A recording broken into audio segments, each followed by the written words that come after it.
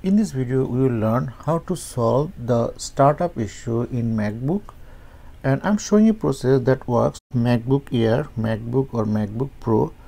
So what you need to do, first turn it off. So press and hold the power button, turn it off.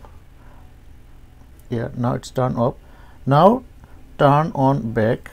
So press and hold power button, also Command and R. So power button and Command and R, these three buttons. Okay, yeah, once you see that, then release. Now choose the network, choose your network and enter its password, then press enter. Now this step takes some time.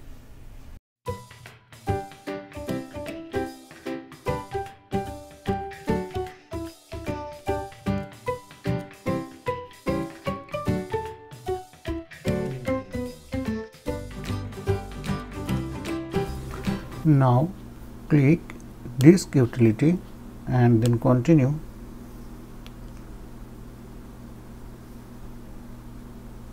Now here click this one and then first aid, then verify disk, verify, yes, then click this one and first aid, click the first aid and verify disk, done. And then this one, first aid, verify disk, done. And suppose we want to install in this drive, C drive, so we need to erase this one, so erase it, and we need to erase in this format, Mac OS extended, this format. So erase now, erase. Yes, erase is done. Now close. Now reinstall, then continue, then continue, here continue.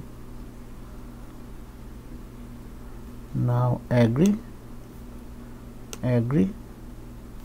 Now this is the C drive where we want to install. Then click next.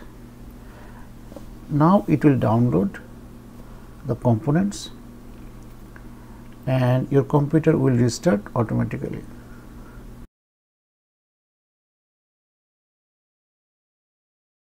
So that's it. Thanks for watching.